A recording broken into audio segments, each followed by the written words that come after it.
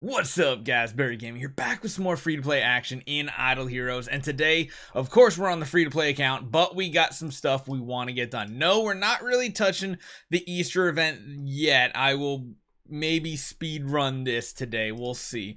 But the one big thing I really want to try to get done is our Eloise is getting, she's really strong. She's carrying our team very well on her back, but we are oh so close to unlocking Tower of Dream, which is this weekend. Now, we only have 3 stages left until 650 and Tower of Dream, so I don't know exactly what type of team composition we need to run here, but we need to try to get this Tix to blow things up for us so that we can win this level very easily. We already took out one of the DAs. So much damage. I don't know how we are going to get past this wave. Luckily, the last one we came across that was this wave, the Tix was all we needed. And I'm almost wondering if we need a stronger Tix, because this many actives is dangerous. So here's my idea. Here's what I'm thinking. Do we have any carries on our account? We do. We have 3 carries. Let's level them all up to level 100. I think we're gonna go with actives on each one of them to try. Come on, where's the upgrade button? Jeez, sometimes it's so slow. We're gonna need some energy artifacts. So where are all of our energies right now? Don't really need that on you. Wall deck, I want it on you. We of course have all the Tixes.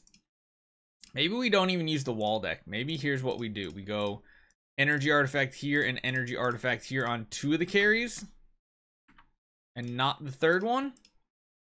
And we drop wall deck and Ignis, and we instead run a double carry setup. Question is, do they get their, I believe no matter what, they're going to get their actives off, so that's good. Getting rid of actives, though, is really important, though, because that's how we're going to die to the Amun-Ra, like, severely. The other thing is that healing curse is just straight up wrecking our faces.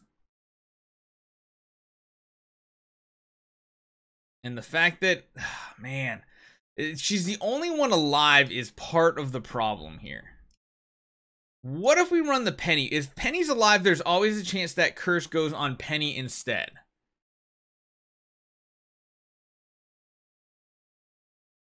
Okay, I think Penny is definitely going to be required in this one. I think having one of those carries is nice for some energy drain, though, potential. We really just need our Tixes to pop off completely. But the big thing is we need to make sure Penny stays alive until Amun-Ra's do their basic attack. So I think this team setup will work right here. This is going to be the hardest one for our Eloise to do here. Ooh, there's an active. I don't like that. Actually, active's not bad. Well, it is bad. Yeah, it's still bad. I almost wish we just had more baby Tixes at this point. I don't think we have any more of them. Yeah, those actives just do too much.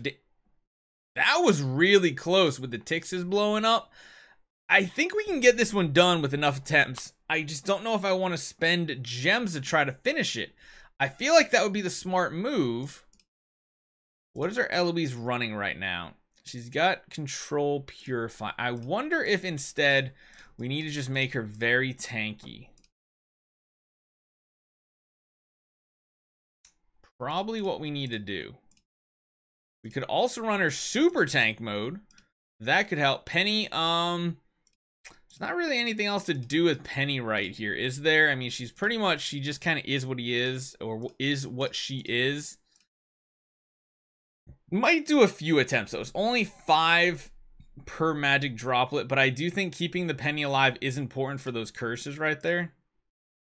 I mean, we could just try putting the wall deck in as well instead of the carry and just say forget the carry. Let's buy like 5 attempts, 25 gems. That's not a whole ton. Maybe having the wall deck in here too will help out a little bit. It'll give Eloise some extra type healing here. Oh, she went down, which means, yeah, the actives are really, like, we do need to prevent the actives too, which is why I do think the carries are so important here.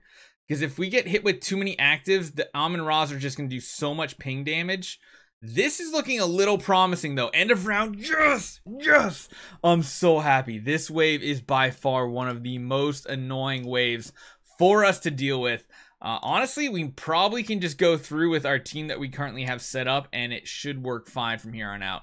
Even with a super tanky Eloise, I think she's going to be plenty strong enough to finish this tower out. Yeah, she's taking like no damage from these Aspens. Perfectly fine. The last one is a tough one though, because it is an Amon-Ra Ada wave. And again, those Amon-Ras can really, really wreck us here. We can kill some of them off though, that would be perfect. Oh, it's going to be close. I think we can get it done because I really want to start going in Tower of Dream immediately and start collecting more Celestial Island resources for when we get a V4 hero, which I mean, we're not that far off. Oh, please don't die. Yes, we did it.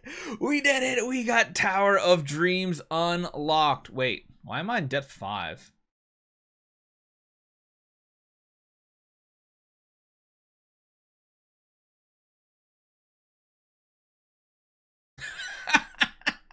That totally glitched out.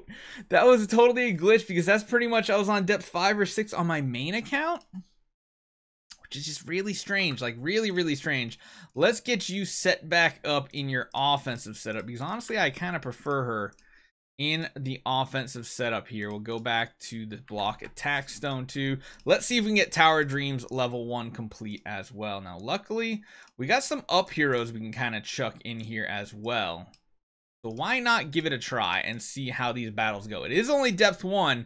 Eloise is it's another reason why Eloise is so good in the early game as one of your first E5 heroes is because she can also do Tower of Dreams. She beats all those Mim waves for you. She needs a little assistance from like a 10-star Tix, maybe even a 9-star Ignis, and then you can really start progressing. You guys can see here, like she's doing depth 1 as a cakewalk, and you really want to try to get as many up heroes in your lineup as possible. Who are the other up heroes? Rogan. Do we really not have a Rogan in our bag? I think it's probably worthwhile to just summon one of him out and just chuck him in the lineup too. Just throw him in the team. Why not? We can get rid of that Ignis, throw in the Rogan instead, use as many up heroes as possible. We'll stick with the wall deck just because I feel like he kind of synergizes a little bit better. We still are rocking the 10-star Tix though, although, you know what, Tix doesn't really do anything for us anymore because maybe Penny will be the better option here.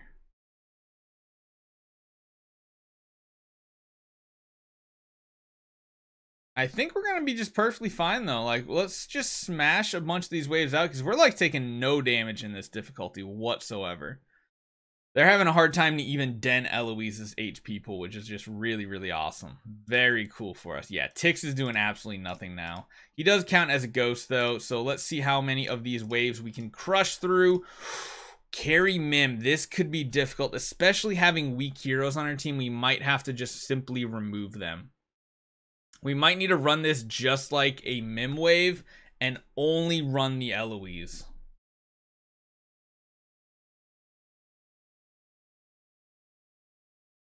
Although she seemed to be able to take the damage. Honestly, we might run out of rounds in this setup because we have to try to kill all these carries at the same time.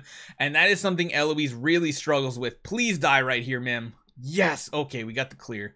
That is perfect. Dangerous wave, but somebody's got to clear it, right? Let's keep on going here. I think depth 1 is going to be very simple for us overall. The Drake defense down may present somewhat of an issue for us, though. As we lose our allies, eventually it will end up on our Eloise, which means she won't be able to block and she won't be able to counterattack, which will be really, really bad for us. Yep, there's the defense down, which means no more counterattacks, which means no more healing. We need to throw someone in this lineup who's going to be a little tankier, like our Penny. Our Penny will probably be able to absorb a few more hits and let us get a few more attacks off. The Bloodthirst, or not Bloodthirst, sorry, the Blood Frenzy should give her a little bit more healing to live one extra round. Oh, she died at the end of the round. This one could be a difficult one for us. We'll have to see if we can clear it. If we can't, we can't. We've already gotten to Tower of Dreams, which is like the big goal for the week, is I wanted to finish Tower of Oblivion, and it seems like we managed to do that. Oh, Penny's gonna die end of round at the black hole mark, isn't she? Oh, no, not quite. But again, no counterattacks means no victory for us. So I'll try to smash this on my own. But hey, we managed to get Tower of Dreams open. We got Tower of Oblivion done. This girl is amazing. I absolutely love her. Her combined with Ticks is awesome. We might decide to feed Ticks off at this point, finish the wall deck, and keep going on. I guess we could always regress the Ticks and build something else to keep the Ticks copies, which would probably be a good idea. Probably a good idea. We'll see. Hopefully you guys enjoy this, and let me know what you guys think about the free play, and I'll see you guys next time.